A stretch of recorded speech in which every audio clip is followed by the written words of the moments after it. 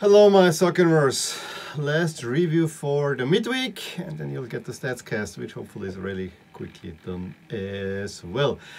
Before I get going, I actually figured out if I move away with my chair to kind of as far back as possible, you can see actually all the shirts behind me, which is actually what I would like you to see, because I always had the problem when I'm sitting that usually this shirt here is kind of hidden, so works out quite well. I actually like the way this looks this time around.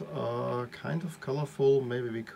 Maybe if it wasn't for the numbers and the numbers determine how I do it, winners and losers. But otherwise, if I would switch those two, I actually would be quite happy with the way things look like. In any case, we have to talk about the Eredivisie, and I'm wearing Ajax and Ligue 1 then later on, where we have actually quite a few interesting talking points, and none of them are necessarily on-field performance, but more of attitudes and misbehavior, but you know, to that later. As I said, I'm wearing Ajax, and after this round I was a little bit surprised. I just checked the ratings that I'm using for my model, which is the ELO and Club ELO and the SPI.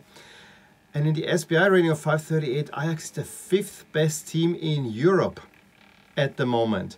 And outside of the Premier League, only Bayern Munich is ranked higher. That's pretty amazing. And I think it's more down to the fact that Ajax is just steamrolling everyone at this moment.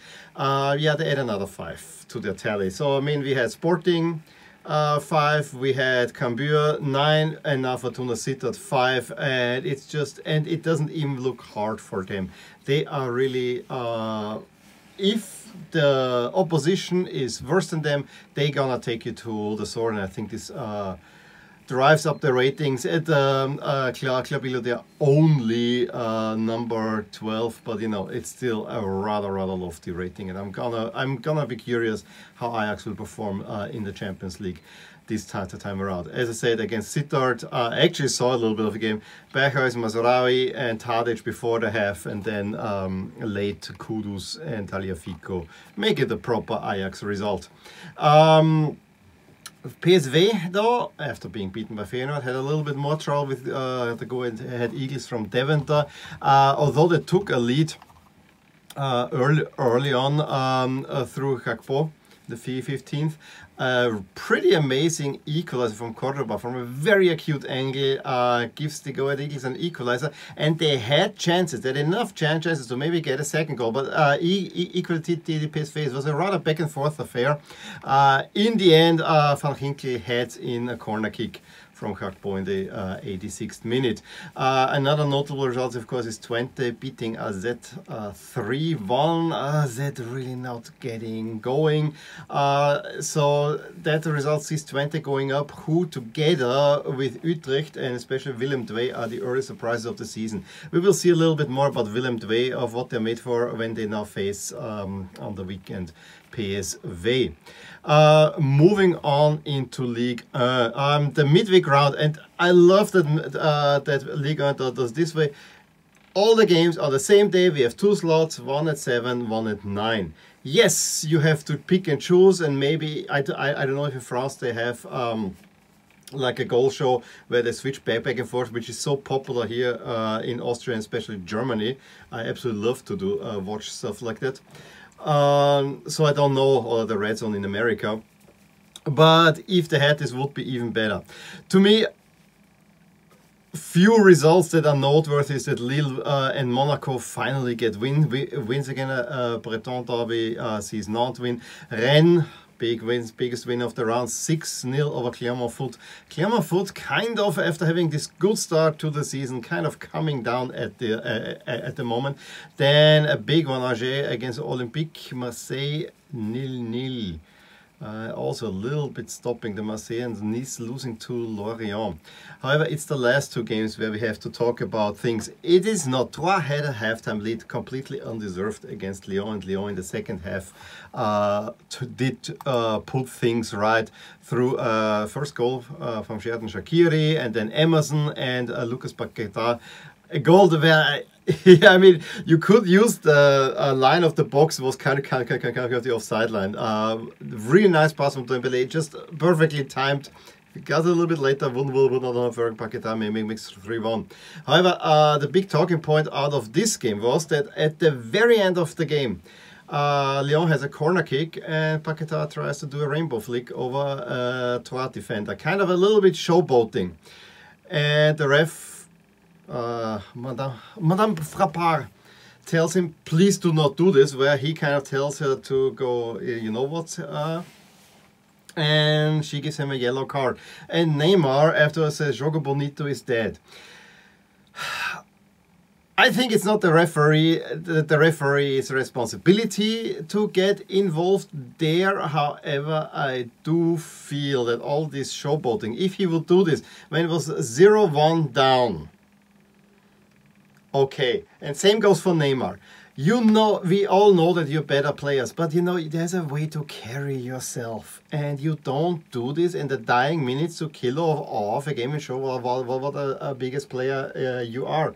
And I think Mademoiselle Frappard wanted to have a clean game, because if that moves on, now he has a target on himself, and we know how footballs take care of that. If you showboat, we will kick you out of the game. And I think this is what has to get into the mind of players. Yes, we know to do it. If you want to do this when the game is still in balance, not when it's already decided and you kill it off. I have to say something that annoys me quite some. And speaking of Neymar and PSG, although Neymar is only a sideshow character, Messi of course was injured, that's why he was taken off and blah blah blah blah blah. PSG was the dominant team in the first half, and they actually had the good luck. It was after the Milan game they could watch the last 10 minutes of the game, which was already entertaining enough, and then I saw the highlights. So PSG was dominant. Hakimi gave them an early lead, and then probably Mbappé could have had a couple of goals for sure. However, Kouyaté scores a really nice equalizer for Metz, and the game is very much showing that PSG is not yet very well adjusted and so on, and it's very much in the balance. And Metz, who are the last place team, could have well probably taken a point out of that. But then Mbappé at one point, it seems like instead of playing the ball out, he wanted to chip the goalkeeper in a way. It's not quite sure whether he really wanted, but showing his typical attitude, which I loved that player after the last World Cup. But over the past 2-3 years, I can really see that he acts like a spoiled kid on the pitch. And you saw this then at the end. Braun gets sent off with a second yellow card, something that also set off the Metz coach, who looks very much thug-like, I have to say.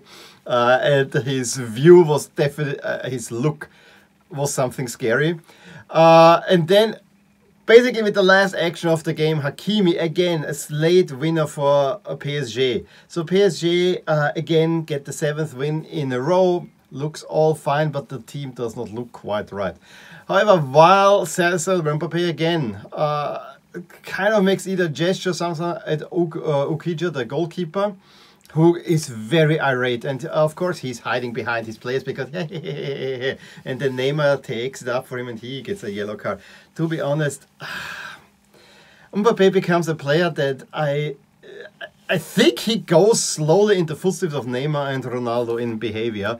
I really hope that Mr. Messi and Mr. Ramos can kick some sense into him, because this is not the way how to behave. So this is what it's kind of two behavioral issues in France that take the headlines, and I usually don't like talking about that because the league in itself is quite exciting this year.